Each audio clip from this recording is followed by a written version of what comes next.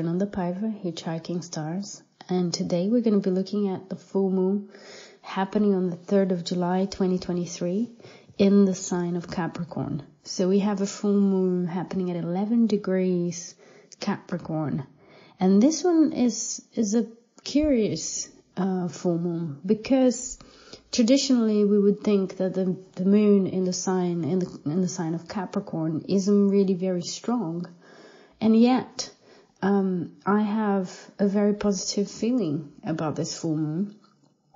One of the key words that comes to mind as I look at the chart of the full moon, so the moment that this full moon will be happening, is learning. Even though this isn't a full moon in the sign of Sagittarius and Gemini, the traditional signs that we think about learning.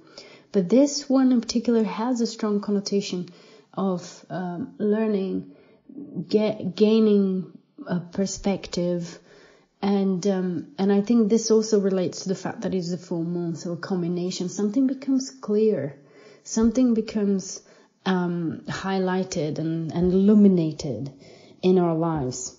But not only that, there are a few aspects that this full moon will be making, which I think enhances this feeling that I'm having, that this is about learning and integrating what we learn as well. And also, I want to also make it clear, and again, thinking about the Gemini and the Sagittarius signs that we usually connect with learning.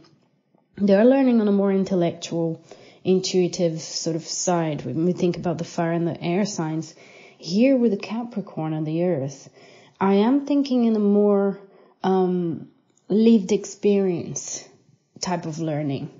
Something about our lives and the experiences that we acquire, and a more embodied type of learning as well. Also, there is a resonance between Capricorn and forests, and I like to think about the imagery of the forest here as well when I look at this full moon. So the learning that comes from nature, and from, when we think and when we see the imagery, when we picture a forest, the majority of beings are trees. So nature is the majority. Whereas when we're walking in a park in a city, the city is still the majority in terms of the energy. So something about the energy of nature that's also connected with the learning, the potential learning for this full moon on the 3rd of July. And I want to tell you why as well. So you know how much I like to look at the Sabian symbols for the full moons and the new moons when we're talking about it here. And the Sabian symbol for 11 degrees Capricorn, which is where this full moon is going to be happening, is a student of nature lecturing, revealing little known aspects of life. So there's something about learning again. And I loved it when I saw this, because the main aspects of this full moon is making, again, really relates to learning. And I'll get there as well. But there is something about observing things that other people miss with this full moon. And we can apply that to our lives as well, and think about places and things that we're, other people are missing, or even for each other, Full moons also have that, because we're thinking about an opposition is when the sun and the moon are in opposition. We can also think about relationships when we can see something that the other person cannot see, and vice versa. But there is something about observing and learning from our situation. And because we're thinking, because this is primarily focusing on earth and water, there is a feeling of introversion as well with the process. So more than like rushing into speaking up and, communicating or doing something like that, I think we need to feel this knowledge. So the sense of something being revealed to us during this full moon is very powerful. And, thinking about this revelation as well, I like to mention that the emotions that are connected with that is wonder and awe in a positive focusing on a positive side of what can come up from it. So this real awakening and desire to learn more, to see things being revealed to us a little bit more. So I would say it's a wonderful full moon to be in nature and to really embrace this revelation, let's put it that way.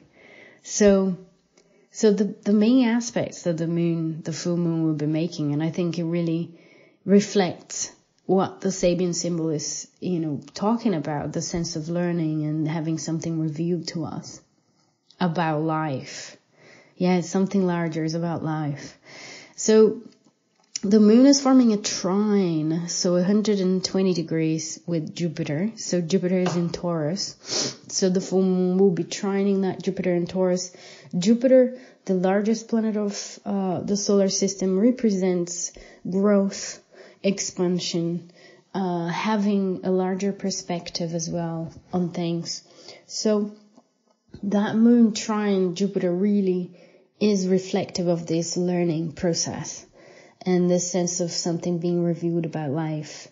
And because Jupiter is in Taurus, again, is an emphasis on Earth. It's our connection to nature, our connection to life cycles, to the natural beauty of everything as well.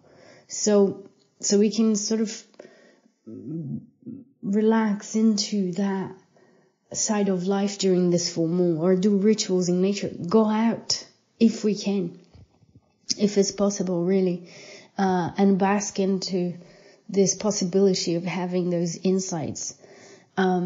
There is a tendency to be more generous as well when we have Jupiter involved, and that trine with the moon could be reflective of a potential for generosity.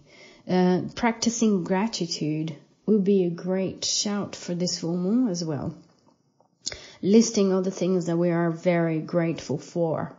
And I know that Capricorn is usually connected with work, ambitions, and the goals and the things that we want to achieve. But we can use this full moon to be grateful for the things that we've achieved already.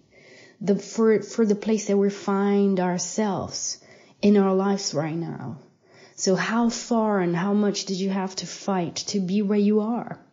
How much did you have to study, to learn? How much work you had to put? And even if it's a personal work that we're talking about, because I know how devalued the personal work that we do can be in our society.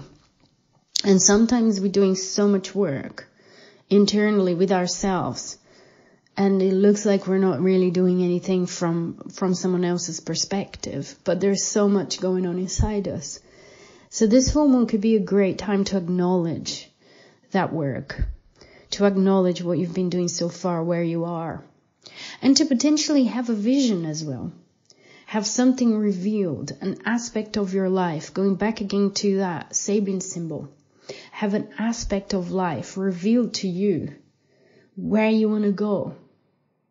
Where could you be as well? Think about potentials. I think the moon trine Jupiter really can give us a sense of vision as well. What could be achieved? What could be achievable as well?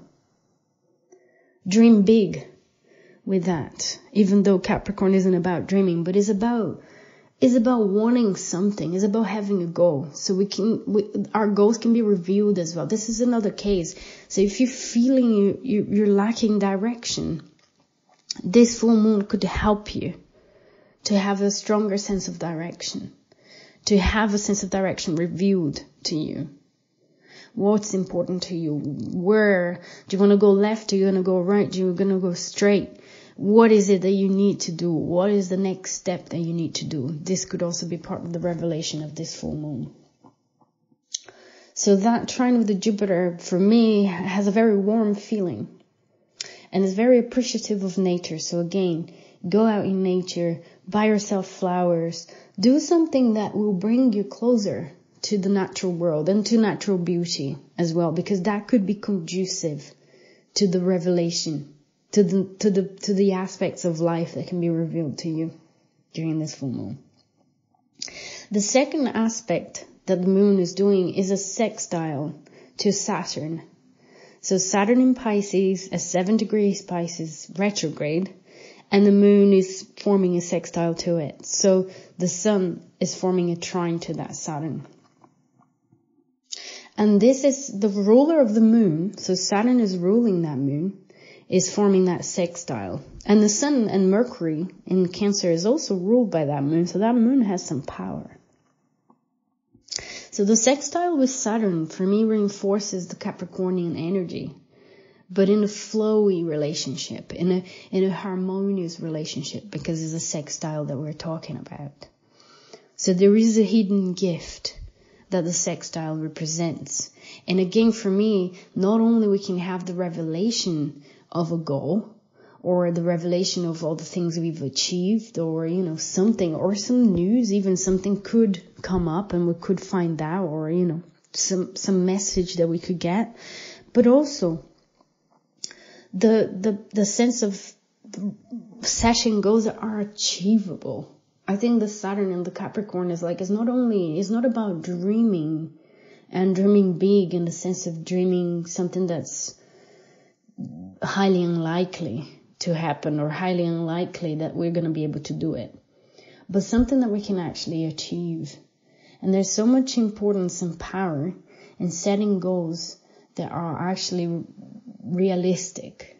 Setting realistic goals are a skill in itself. And this full moon is the planetary movements here, the planetary configuration of this full moon is revealing that we can do that. That there is greater potential for us to set achievable goals, realistic goals, something that we can really do, something that we can have the discipline and the ability to follow through with it. And in that way, develop our own sense of trust in ourselves, our own sense of self-respect as well. And this is all of the Capricorn and the Saturn.